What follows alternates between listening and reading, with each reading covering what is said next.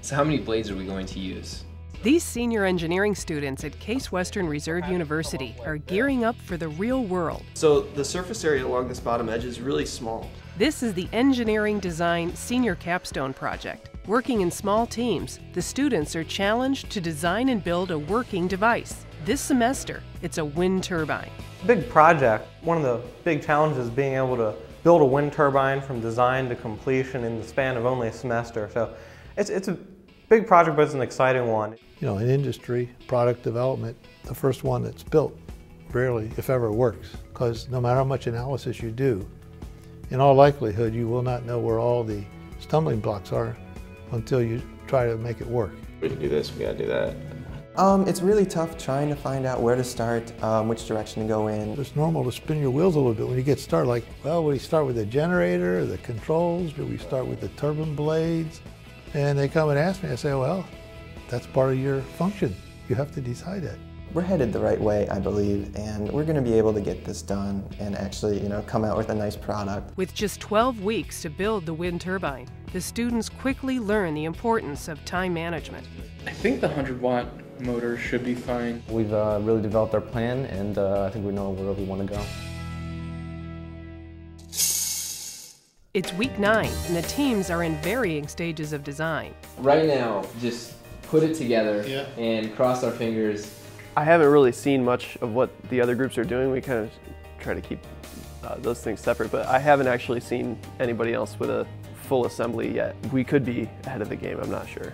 So I guess we had an initial schedule, everything was planned out, but as the semester went on, we came up with some problems. We haven't gotten to the panic point yet. No, our goal is Friday to have everything together.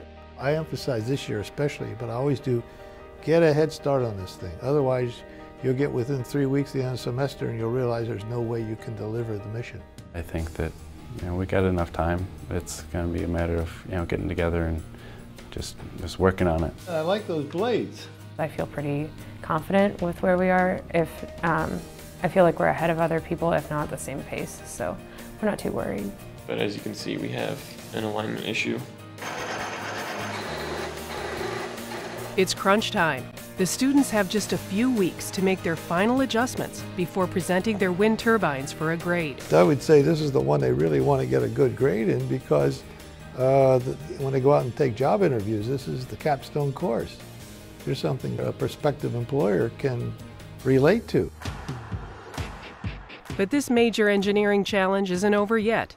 Following their classroom presentations, 5 teams are invited to the Engineering Design Capstone Project's award presentation, where a panel of local industry leaders and senior administration from the university choose a winning team.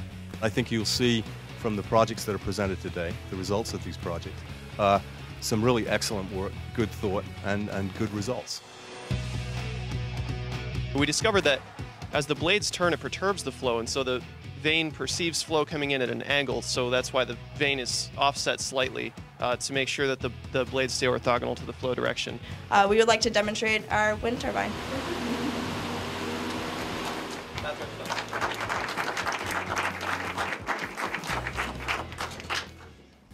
One of the issues with the wind turbines is the cost effectiveness without government subsidies.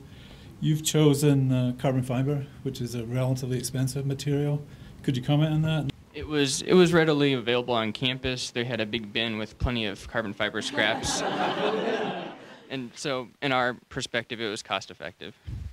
Well, thank you again, and excellent job.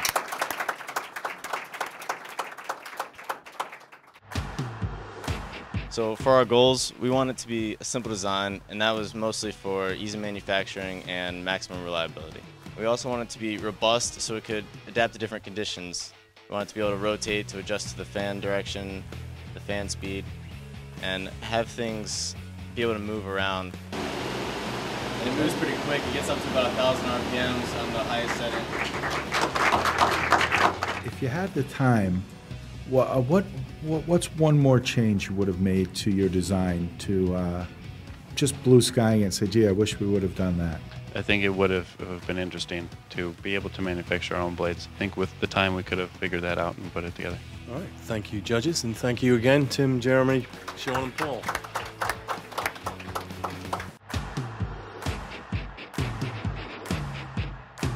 blade design, we initially just cut them out of PVC pipe. It's cheap, durable, relatively lightweight, and down in the Bingham shop, we put a leading and trailing edge just to improve aerodynamic properties.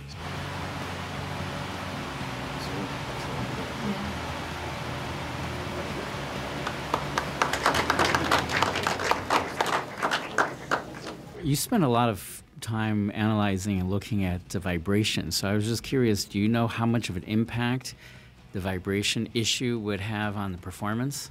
For vibrations, the main concern wasn't that anything would break necessarily, but we were having issues with it honestly being safe to operate because it was wobbling so much, and it can, when it wobbles, it can walk across the table or do other such unsafe things. Thank you.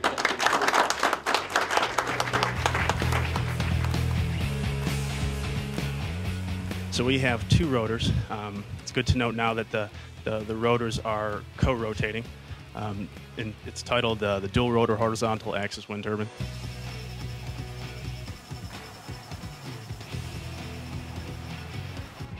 Thank you, Team 4.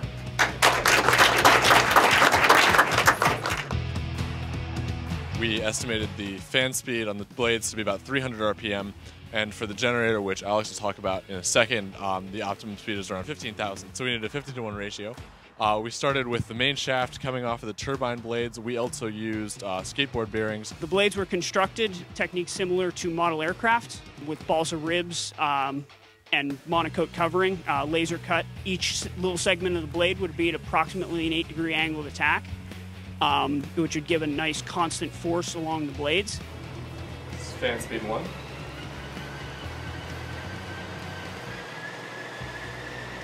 Go ahead and pick it up to 2.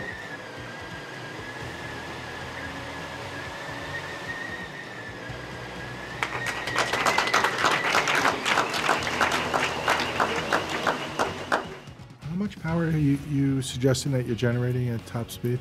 Through testing with just a resistive load and measuring the voltage, we were able to get about 1.5 watts. Okay, well, with that, I'd like to thank Team 5 again. In fact, thank all the teams. They've done an excellent job. We'll take a short break now and reconvene when the judges will give their final decision. In general, I was very impressed by the creativity and the enthusiasm and the energy and so forth. I thought they all did a really nice job. They were all good. The novelty of them were all great. They didn't just try to copy a wind turbine that was out there.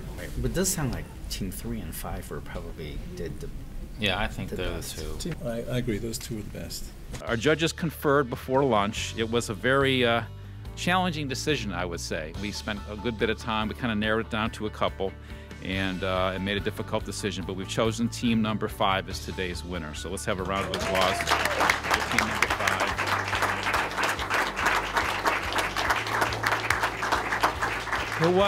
It was a very close competition, particularly with team number 3. And I think it was the case blue color on team number 5 here. That's what did it for me, I think. But it was you all did a great job, and we really appreciate all the hard work. So congratulations, Shannon, Michael, Alexander, Matthew, and Brian. Congratulations. Good job. I'm honestly very surprised. We were just trying to do the best we could with the balance of our course load. It makes the nights staying in Glennon until 11:30 or 1 worthwhile. I'm pretty happy with the result. I mean, we put together a good project. I think we accomplished all the goals that were presented to us. There's some room for improvement, you know, as always, but overall I think we accomplished what we set out to do.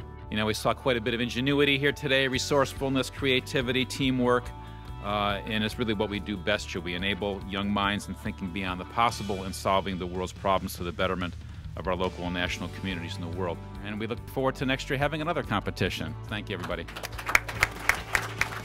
I'll have a good homework assignment for myself to come up with something that's good for next fall.